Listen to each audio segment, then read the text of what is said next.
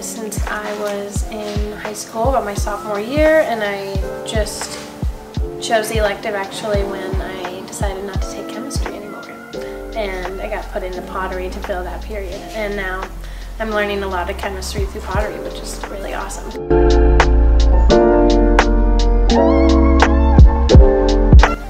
It's definitely other potters and old, like, traditional works of art that I admire a lot, but I have a couple friends who are really into pottery, and social media helps, and that's like all my social media is just potters, and I get a lot of ideas from them and just kind of like introduce my own. But usually I just get out a sketch pad and start from a blank slate, or like look around the room and try and figure something out.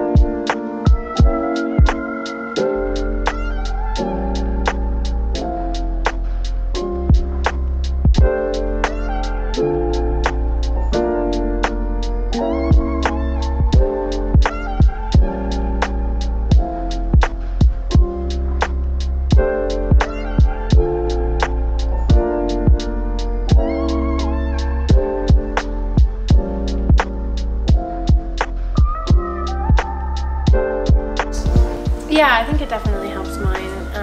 It doesn't help as much as you'd think it would, like as you're looking at photos and you're like, I save things all the time and I think I'm gonna make something similar, and then I don't. But I think that when I'm working at the wheel and when I start making my own work, I see things just like naturally come in because they're in my memory from using social media. But I try and not base it just off of that. I try and be more original and think of my own things too.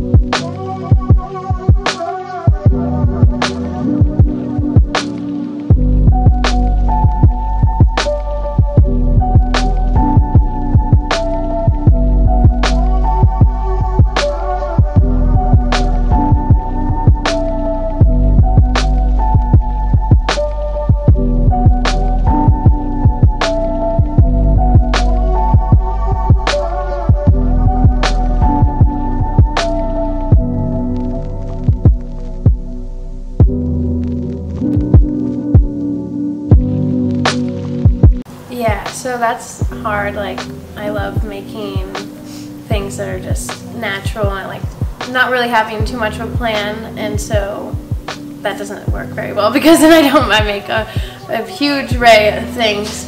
So right now I'm working on just making one type of form at a time, whether it be mugs or bowls, but usually mugs are what sell the best, so I make a lot of those just to please people, and then I'll make more creative things like fancy teapots with crazy handles, or sculptural things, or like I like making wall hangings where I put slip and then I carve different designs into them, and those are like more for me.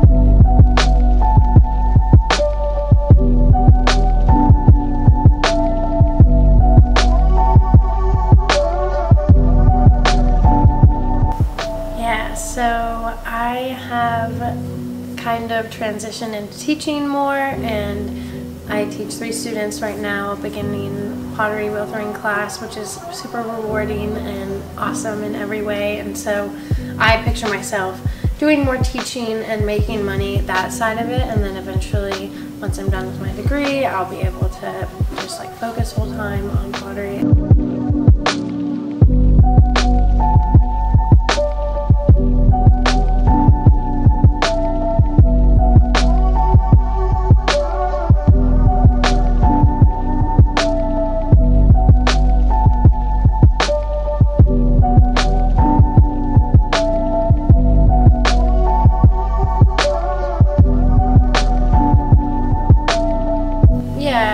I used to actually meditate a lot around the same time I learned pottery, and then I've kind of gotten away from meditating, and I want to again, but pottery is one of those things I've always kept up with, and it is like I'll focus, I'll just put my headphones in and do my thing, and that's why I love this space here, because people come in, I can meet awesome people and like community members or just people who are visiting and want to see this space, and so I can show people around, but then at the end of the day, like I always love coming back to my work and just focusing.